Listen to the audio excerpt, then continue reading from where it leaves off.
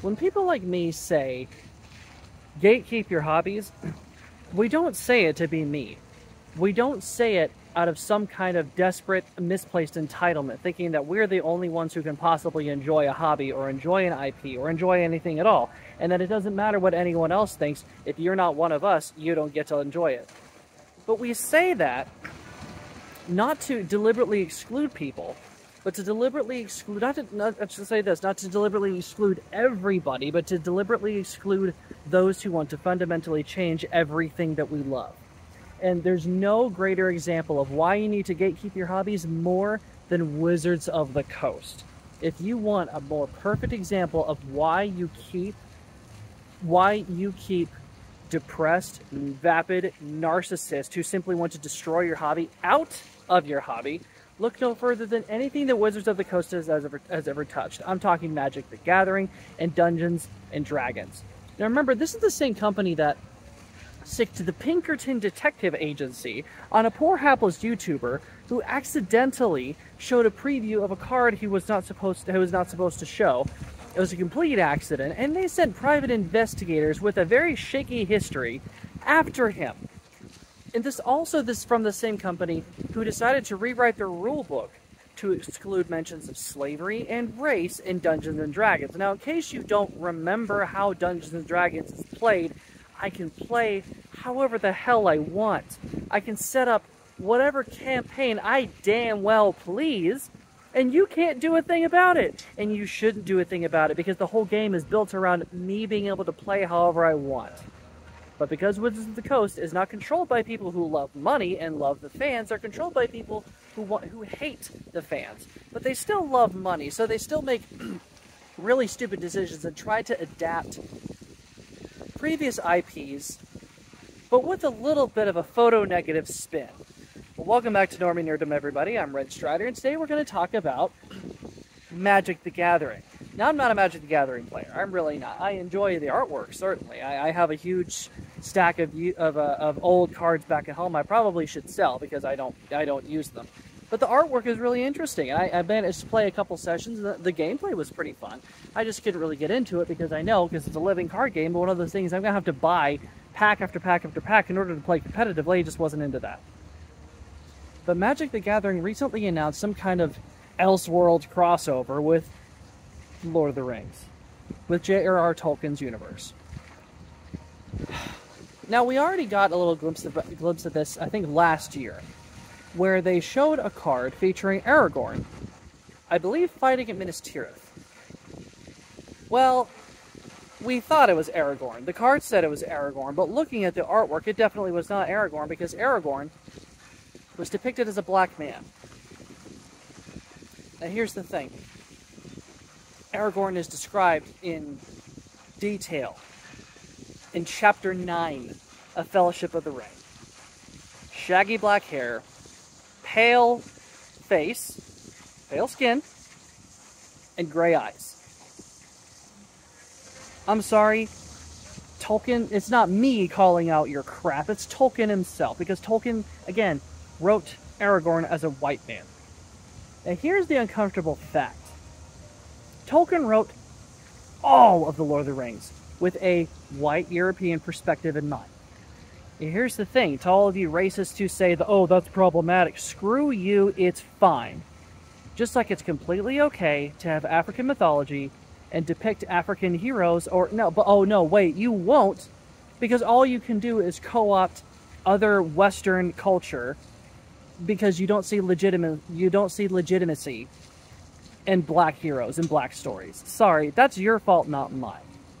So already we thought that it was bad enough, but then they release more, and there's some leaks that have been presented, and I 100% believe this is true, depicting a black Galadriel and a black Éowyn. The black Galadriel looks like Storm. Black Éowyn still has blonde braided hair. Here's the thing about the Rohirrim. They're based off, there could not be a more European inspired race than in Tolkien than the Rohirrim. The race of men with blonde hair, with hair the color of straw, riding horses, with shields and spears. They could not be more inspired by Danish legend, by Vikings, by even some mixture of Celts in there. Tolkien had a very specific vision in mind when he wrote The Lord of the Rings. And I'm sorry you don't like it because it doesn't feature enough black people for you, but you're an idiot if that's your main problem with the story. Let's be very clear, y'all. Tolkien was a very well-traveled man, a very well-read man. He developed the Lord of the Rings as a mythology for Saxony, England. Now, in case you didn't know anything about English history, for a very long time, the Saxons inhabited England. Now, of course, there's a lot of interesting history in between there, and I am generalizing, and I'm being a little bit reductionist. But Saxony, England was ruled by Saxons, who are basically Germans, who were previous. I don't remember exactly where they stood on like the Saxons-Teuton line. I don't remember. Anyway, but if you ever listen to Old English, it sounds like German. You can thank the Saxons for that. Now, whenever the Normans came in, Normans were the ancestors of the modern day French. And so the Norman invasion happened. Saxony, England was taken over. And people might think, oh, what do you think of when you think of English legend? You know, English mythology. Probably think of King Arthur, right? That wasn't a Saxony England invention. That was a Norman England invention. And so Tolkien, being a professor of ancient languages such as Saxon English, such as Old English, which again was primarily spoken by the Saxons, descended from Saxony, what we now know as Germany. He lamented the fact that there was no mythology for modern England, especially Saxony England, because most of it was French. And he was a patriot. He was a man who loved his country, loved his culture, loved everything it stood for. And as a veteran of the Battle of the Somme and World War I, probably the bloodiest and most decisive battles of the war, served with distinction. You don't serve at the Somme unless you're a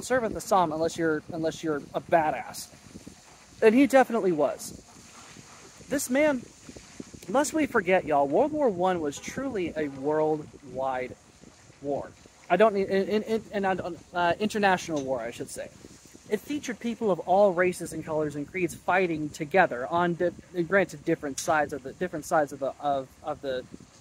Maginot Line, but Tolkien would have been exposed to Indian soldiers, would have been to Senegalese soldiers, Africans, French. Oh gosh, what else? There are a couple black divisions from French colonies of French Commonwealth. Not Commonwealth, but anyway. But Tolkien would have been exposed to a very diverse group of people, especially during the trenches in World War I. And here's what's crazy about it. People don't realize that. People don't, because we are so myopic in our understanding of history. Basically, history begins and ends with World War II. I don't know why. But we forget history here. We forget of the realities of what these people were suffering and people like Tolkien, what experience he was drawing from. Now again, Tolkien had a very singular vision when it came to The Lord of the Rings. Again, as I said, to write a definitive mythology for England. And he did so. Now, I hate to break it to you, but he did so with white Europeans in mind for his characters. You don't believe me? Look at the Hobbits. The Hobbits are inspired by countryside dwellers in England. Even the way that Samwise Gamgee talks sometimes is very much a kind of typical of a baseline educated day laborer type person. Very much very country bumpkin kind of way. And that was pretty much the entire population of the Shire. That was pretty much the entire inspiration for the Shire. Is country people who kind of lived out in the boonies and farmed where their entire livelihood revolved around agriculture. Again, there's nothing wrong with that because Tolkien was drawing from what he knew. And I'm convinced, and I know some idiots out there are going to try to tell me, well, Sam was described as having brown hands in Return of the King. It's like, yeah, he was. But you also remember that Sam was a gardener who spent all of his time outside, and Frodo most definitely was not. He was Hobbit nobility, really. break it down, he had no reason to go out to be outside and work all the time. Sam was his gardener. Of course Sam has brown hands. And I don't think that Tolkien had in mind for him to look like Anthony freaking Mackie. And unfortunately, we live in a world that does not recognize the realities of ethnicity and skin color. Because let's be honest, guys, there's only one race. It's the human race. With fantasy stories like Tolkien, there are multiple races because they are all sentient. You have elves, dwarves, halflings, men. They are all of different races because they are not all the same genetic makeup. The way Tolkien wrote it, Arrow Iluvatar did not make them equal, but he made them different in all of their respective ways. And they gave all of them a certain type of soul that would allow them to live out their intended purpose. And it's great because Tolkien figured that out. And he thought about things. Probably more than most of you have ever thought about any decision in your life. Tolkien made this his life's work, and he did it well. He made it into something that has stood the test of time for the better part of a century.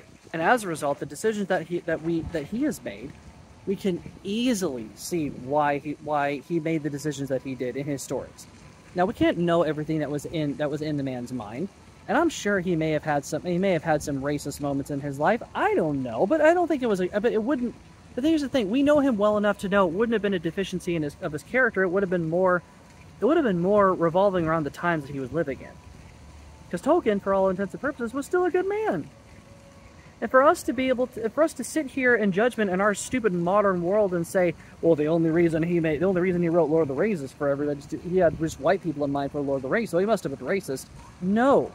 Wizards of the Coast, you're full of it, because that's exactly what you're saying. Because Wizards of the Coast decided to ignore ethnicity completely, and again, still make Éowyn black, but keep her straw-colored hair. Yeah, how does that work? Because I don't know a single black person, I don't know a single black lady, black man, who has blonde hair. At least the way that's not dyed. Now, of course, there can be some. You can have, as people get older, you have as black people get older, just like everybody. Your hair starts to get lighter, your hair starts to gray out. Maybe at least a white-haired Galadriel makes sense, but again, that's not how that works either, because Galadriel does not have white hair.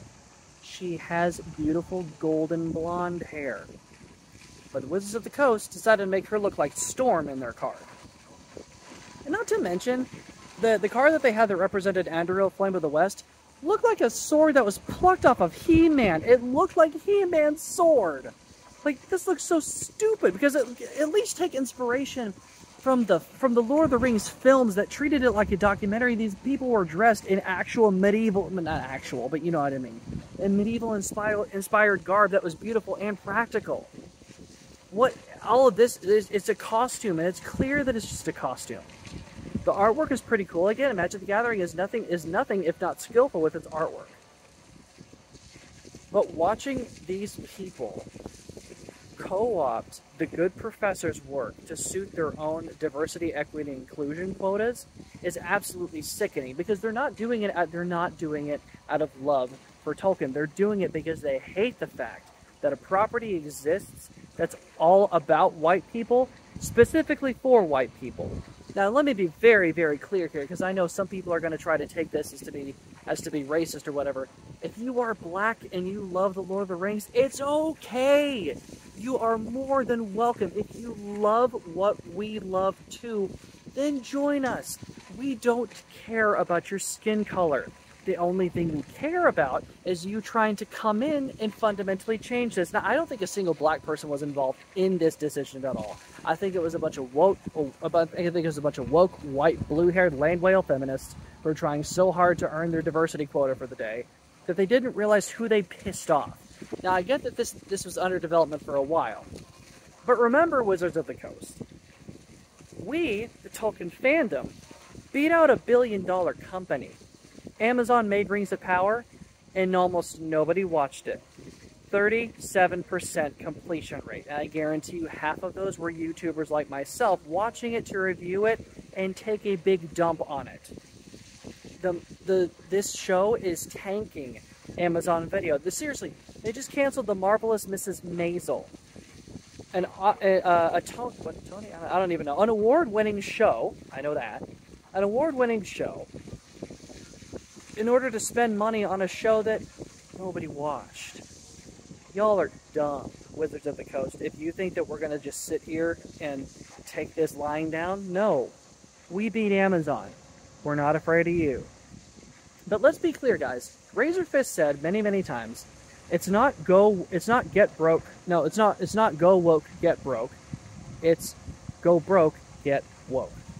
These kind of desperate attempts to appeal to the fictional modern audience is only to signal to your peers and to the people by you that you are ripe for acquisition. So no matter what Wizards of the Coast says, no matter what point that they try to make with you being a racist, just know, these aren't the actions of a healthy company. These aren't the actions of a company who is certain of where its next meal is coming from. Because they've already pissed off the fans so badly with their Dungeons and Dragons BS. And Dungeons and Dragons right now is nothing more than an IP farm for them. Because who's playing D&D? I used to play, but I would not pick up a book now. Because no one's going to be buying the new books. Because it's gonna negate all the other previous books they had that made inconveniently mentions of slavery and race. Kind of funny when you decide to piss off your fans so badly. It's kind of amazing how fast the bill comes due. But as if just to add insult to injury, DreamWorks just came out and announced a How to Train Your Dragon live action adaptation. Okay, no. A, we didn't need that because the originals were already so good, and B, we knew exactly what was gonna happen, in that they cast Nico Parker as Astrid. In case you don't know who Nico Parker is, she's decidedly not Nordic in any way. She is definitely black because she's Tandy Newton's daughter. If you don't know who Tandy Newton is, watch Westworld or Mission Impossible 2, or just don't watch Mission Impossible 2, just watch the first season of Westworld. She's decidedly not looking like Astrid. She does not look Nordic at all. She has, puffy, typical black people hair, I guess you could call it. And it's very beautiful. Like, Nico Parker is a very pretty girl, sure. But Astrid, she is not. Astrid, she is not. The pale-faced, blonde hair, straight blonde hair, blue-eyed Viking heroine. Because lest we forget, guys, How to Train Your Dragon takes place with Vikings as the heroes. And Hiccup looks no better, because Hiccup looks like Peter Pan, for God's sake. It's just ridiculous watching all this take place, because we know exactly why they're doing it. Because they're not doing this out of loyalty to the source material. They're doing this in order to hang on to the IP, in order to adapt it for a fictional modern audience that does not exist, and that will reject this wholeheartedly. Unfortunately, this is the world that we live in. And I saw a really hilarious quote from, by the way, a black man. If I can find the video, I'll try to link it below. But he had all sorts of things to say about the casting of Astrid, and I think this applies as well to Wizards of the Coast's pathetic attempts at race swapping the entire Lord of the Rings. And he said,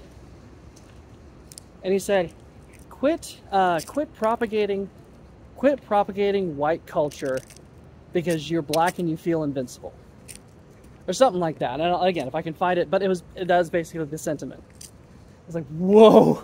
And again, this is a guy that's coming from an actual black guy. Man, it was great, because how perfect is that? The only reason they're doing this is because they feel like they can get away with it. And it makes me very sad, because, seriously guys, people would have a conniption fit if Ryan Gosling suddenly decided to play Anansi the Spider. And I will keep referencing that, because seriously, some of the stories around Anansi and African folklore are pretty cool. There's some pretty cool stuff. I grew up on them Reading Rainbow. I read many of them.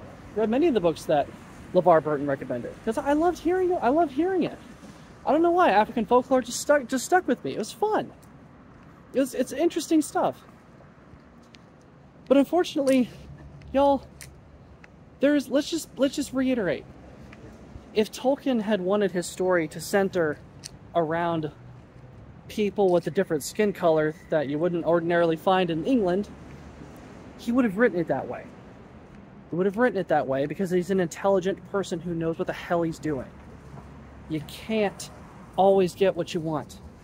And listen, if your enjoyment of a literary classic, and I will completely 100% be on board with the title of Lord of the Rings being one of the greatest works of English literature this century. I don't think anyone will argue with that. But listen, it does not feature a whole lot of black characters. It doesn't. And there's nothing wrong with that. There's nothing wrong with that, y'all. It's ridiculous that we're even having to make these distinctions. And I hate that I'm having to constantly cover my own butt to try to make me seem, or literally everyone like me, trying to make me immediately on the defensive saying, well, I'm not racist. Like, guys, I'm not racist. And no one who's trying to protect Tolkien's legacy is either. Who actually is the racist? The people making these changes. Because they don't see legitimacy in black characters. Or in black stories, black IPs. They have no concept of properly adapting these stories. They only want to cash in on a sure thing. And as Eric July, another very successful black man who is overseeing the expansion of a new comic empire, has said, they only see legitimacy in white characters. Because it's the soft bigotry of low expectations. Because if they really believed in diversity, equity, inclusion, if they really believed in anti-racism or whatever bills you're spewing out today to sell their crappy product, they would make stories, they would make products that reference stories from cultures that actually make sense to have diversity in. How cool would it be? How cool would it be for Magic the Gathering to adapt some African folktales? But it's also interesting, you never see an Asian Aragorn. You didn't see a Latina Eowyn or a Pakistani Galadriel. Because the door only ever swings one way. It's just straight up racism, y'all. The door only ever swings one way, and they'd have a conniption if you did a little Uno reverse card on them. That's unfortunately the sick, twisted reality that we live in. I'm sorry, y'all. You need to disavow yourself of the notion that they care about you, that they give a damn about your stories, that they give a damn about your skin color, that they actually want to see diversity. Nope. They only want to virtue signal. They want to virtue signal and make it so, and turn people like me into the bad guy whenever we have objections. Because again, guys, as I said this before, Lord of the Rings means more to me than to any of these people. Any of these people who are making these stupid decisions. Lord of the Rings means more to me than Star Wars at this point. And it means a lot to me, to a lot of different people. And allowing these people to continually get away with this is ridiculous, and we do not have to put up with it. Absolutely not. So don't put up with it. Don't buy anything. Don't get involved in stupid arguments on the internet. But do stuff that will actually show them your contempt. I don't know, find a way. There's more, because there's so much more value in defending a man's vision than there is in trying to make it into something it never was. Because we have to acknowledge the reality, y'all. Tolkien was smart enough to include something if he wanted it in there. And if he didn't want it in there, that's fine. It's his property. He can write whatever he wants. He's not writing Turner Diaries. He's writing a mythology and writing stories with characters we can all identify with and all have identified with for the better part of a century. Wizards of the Coast, we don't need you. We have Tolkien's stories. We have Christopher's continuation of many of his visions, of many of his creative visions. I'm just in the middle of reading The Fall of Numenor, and man, does it describe people like you. So listen, guys, just don't get involved in this. don't even give them the time of day. Give them nothing. Take everything from them, because that's okay, because these people are evil. These people are the enemies of good storytelling. Because the minute that they're done with Lord of the Rings, they'll move on to something else. So never, ever give them the time of day. And don't budge an inch, and do not let them label you with every terrible name in the book. Because along with this age-old behavior towards established IPs, there's an age-old insult that comes with them. We all know what it is, and they just go on and on and on. But here's the thing: they've used it so often it doesn't mean anything. So not only are they pathetic enough to try this, they're too pathetic to understand that their insults and their labels mean nothing. And I think that's the real victory here. But anyway, y'all, have a great rest of your day. We'll talk to you later. Go read some good Tolkien books. Bye.